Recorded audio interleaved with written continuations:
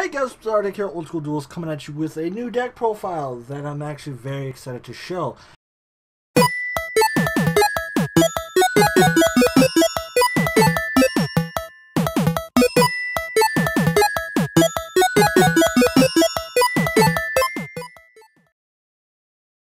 And that is Monarchs. Okay, well I'm excited, but I'm not excited. I'm excited because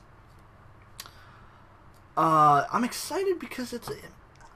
I never liked Monarchs. Like, I still feel really, like, cheap using them because it's I mean, like, I can't say it's because it's meta, but it's because it's cheap meta. And, like, the fact that, like, meta right now and, like, everything is, like, cheap to just get into and it's meta bothers me quite a bit. So, yeah, I don't know. I just don't like using cheap meta. And it's just I feel grimy. I feel grimy and gross. But it's good, and I'm excited because I'm gonna have meta on the channel. I guess you guys will not see a Cosmos unless you guys won't see me doing a Cosmos. If I like deck profile someone's Cosmos, like if I went to locals or something like that, or like I have a friend that played meta or played Cosmos, and he wanted me to do a deck profile of him, I'd be like, sure, yeah, whatever. But I will never build Cosmos because I hate Cosmos so much. But yeah, we're gonna get into it. And also, one more thing before I get into it, ignore the mess in the back. I just got a new setup like 2 days ago. That's why the camera's far away, and also because I got a new desk and everything else. So it's just I'm doing just a bunch of stuff. But yeah, we're gonna get into it. So obviously, I'm running XYZ Monarchs or Extra Deck Monarchs, whatever you want to call them. But yeah, Extra Deck Monarchs. And I'm running 3 Erebus, just for like the fact of I can go into him really fast, and if I get him off turn 1, I can knock my opponent's hand down to like 3 cards. So they start off playing with like 3 to 4 cards. But if I get him off and him alone, I'm only gonna get 1 card off. Or they're only going to be playing 5-card opening hand, which is always fun to play. But yeah, I'm playing 3 Erebus for the overlay plays because I can get him out fast. Plus, I can get Ether out fast because I'm playing 3. So that's why, like XYZ combos. I'm not running any Mega, and I have full Extra Deck and Side Deck as well. So I'm going to show you guys that. But I'm not playing any Mega Monarchs, which some people might disagree with. But, I mean, that's just me. I don't like playing Mega Monarchs, just because I think they're kind of bad for the deck. So, yeah, that's it for, like, the big Monarchs. I'm also playing 2 Ida, Ida the Heavenly Squire. 3 in Extra Deck Monarchs is too much, and playing 1 is, I don't see her enough. Even though I am playing 2 Idos, just 2 Ida is just, to me, is just perfect consistency. I see it enough. Plus, I can get its plays off pretty fast. And I'm also playing 2 Idos. For you people that don't know, Ida gets out Idos, so you can go for a big play if you don't run Domain. Plus, I'm playing 1 Karaz, because I only own 1 Karaz. I would be playing 2 Karaz, but I don't. I only own 1 Karaz, so I found my substitute, which is just Majesty's Fiend, which is a great substitute for any Monarchs. For me, it's a great substitute if you don't run a 2nd Karaz or own a 2nd Karaz. Or if you don't play Karaz at all, I mean, you could just play 2 Vanity's Fiend or Majesty's Fiend, call it a day. Just for the fact of, like, it's searchable. Definitely searchable. And you're always going to have 1 tribute. And you can always, the way I play the deck, you can get this off and you don't have to worry about Fiendish Chains or anything like that. And yeah, so that's it for the Monarch engine, for the Monarch Monster engine. I also play 2 Super Quantum Red Layer just because I can special it out. It's a 5, so I can go for the rank 5 plays. And also, I can special out there and get a summon off, no problem, and still have my normal. And then I run 1 Super Quantum Blue Layer to just search out red. And that's really about it. That's the only reason why I run it. Run 1 blue. And then I also play for 2 monsters that are not Monarch or Quantum. I play 2 Veiler just for effect negation, because effect negation is very important to just play. Running against anything. 2 Veilers, nice. Plus, I also have it made so you can sync with them too. So if you really wanted to, you could sync with the Veilers. I don't really sync that much in the deck, but I have them in there just cause. And then obviously I'm running 3 Pantheism because Pantheism of the Monarch is just amazing. Draw and search of Monarch spell or traps. Pff, godly heavenly. Then I'm running 3 Tenacity. 3 Tenacity of the Monarch. Something I want to add real quick to Pantheism and Tenacity. For people that play Monarchs, obviously you're either just going to, when you do your Pantheism searches, you're obviously just going to either reveal 3, or if you really wanted to, you could just search 1 and show 2 Tenacity. I think personally that's a good play, but people that go against Monarchs are probably just watching this just to like get an idea of what Monarchs can do. I would suggest running, picking the Tenacity. Yes, there is a minus because I'm going to tell you now, they have the Tenacity so they can go into the, that just gives them a for sure target for Prime of the Monarchs, or the Prime Monarch. It gives you a for sure target to banish for Prime Monarch, but it also gives you an insight to their hand just in case, you know, you want to stop the summon or anything like that. Be prepared for summons and shit like that. So that's just me. And then also something I want to add about Pantheism. I kind of thought it was obvious if you just read the card, but I ran into someone that didn't know this. When you search the 3 Monarch spell or trap cards, they don't have to have the same name. You can search 3 with the same name. So if you really wanted to, you could be like, Pantheism, okay, search 3 Tenacity, because I want Tenacity that bad. I would never do that, because to me that's kind of dumb, but that's what you could do. That's the ruling for it. That's literally the effect of the card. You search 3 spell or trap, Monarch spell or trap cards. And they don't have to have the same name. They don't have to have the same name. And if you wanted to search 3 with the same name, go for it. Next card I run is obviously 3 of the Monarch Stormforth. It's amazing. You just say, okay, you have, especially for when you're playing against Cosmos, you're just like, okay, Dark Destroyer, I'm going to tribute it. Now I'm going to use it for something stupid. So yeah, that's really about it. Yeah. Also, Return of the Monarchs. I play 3. Some people might say run 1, some people might run 2. I play 3. Yes, when it's on field, it takes away from your plays, your overlaying plays, but it gives you searches like there's no tomorrow. In reality, as long as the summon goes through, you're just like search. So yeah, I play 3. If you're not gonna run 2, I mean normally some people run 3 Return of the Monarchs because they're playing 2 Karaz, or you know. I still think it's pretty usable when you're playing Majesty's Fiend and Karaz, just because I want to search out Majesty's Fiend to get effects, to negate effects and stuff. But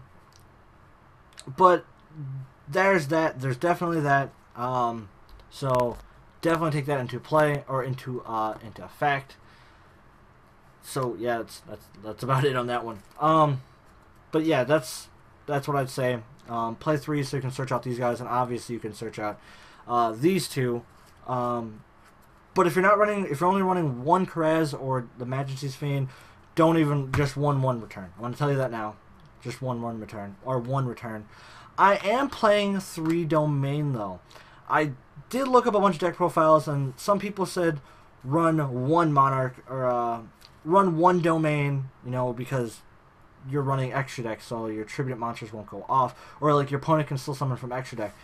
I think playing 3 just so you can see it faster, and you can definitely reveal the monster, so you only have to do 1 tribute. I think for me personally, but if you're not playing extra deck Monarchs, play this at 3. Definitely play it at 3. I'm running 2 E-Telly just so I can see blue layer faster. I know that's really weird. I'm only playing 1 blue layer, but the card is still on. It's still, you know, you're still gonna see blue layer. Like with blue layer's effect, you can just send blue layer back. So this card's always gonna be live. Unless you misplay it. And then I play 1 Frost Blast with the Monarchs just so I can top or blow up back row. Face down back row. Because why not? I can. It's definitely a card that you can side out if you really want to. You also have domains if you really wanted to. Like you could honestly take out 2 domains if you really need to. But Frost Blast, it's good for just hitting back row. Just so you don't have to deal with them because I'm not running March of the Monarchs. But this is definitely a good card if you want to. If you don't deem it necessary to play in the main deck, and you need something to side out, definitely side it out for sure. That's it for the spells. It's a very spell heavy deck, which is, you know, kind of depressing, but oh well, who cares?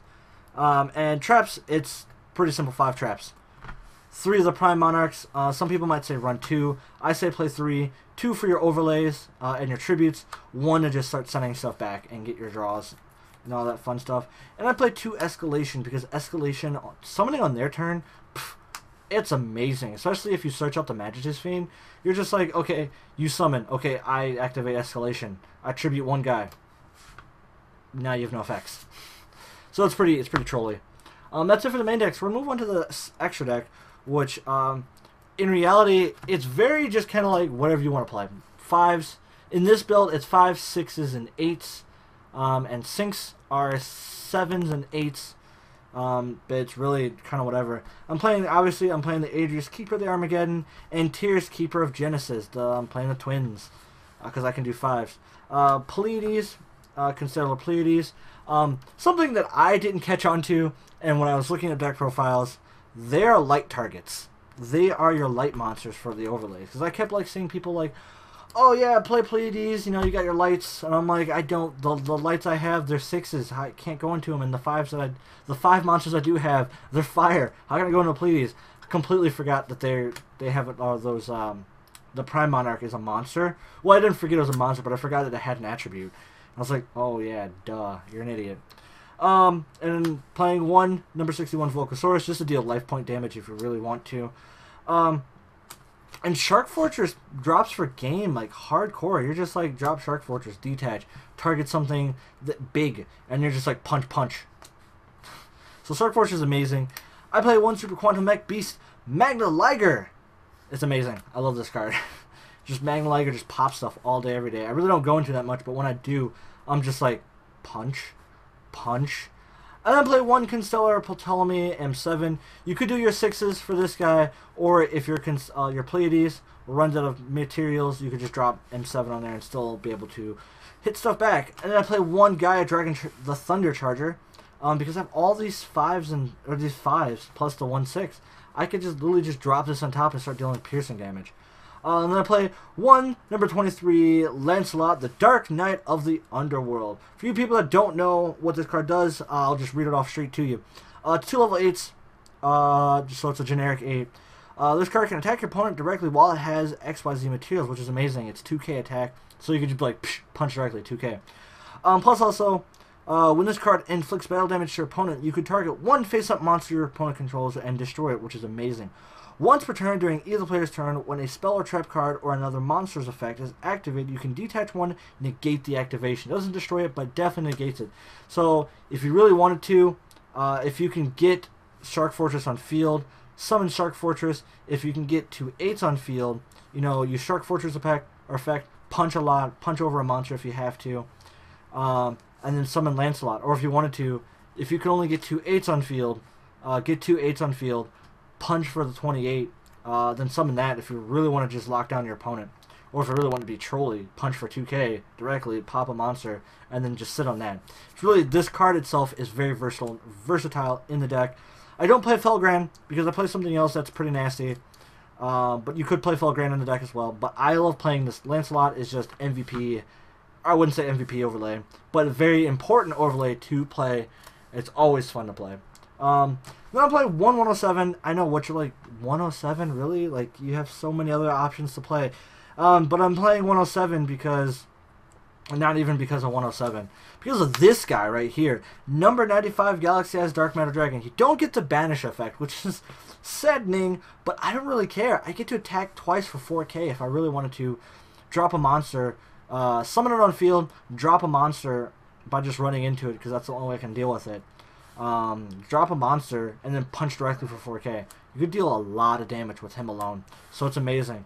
And then for my synchros, I play 1 Michael Arch Lightsworn, or the Arch Lightsworn, which is amazing because you can just start banishing monsters. Plus, you know, you can also play Black Rose Dragon, just start blowing shit up. And another big reason why I'm playing an Arch, or the Michael, I can go in 7s, plus Scrap Dragon because I want to pop stuff.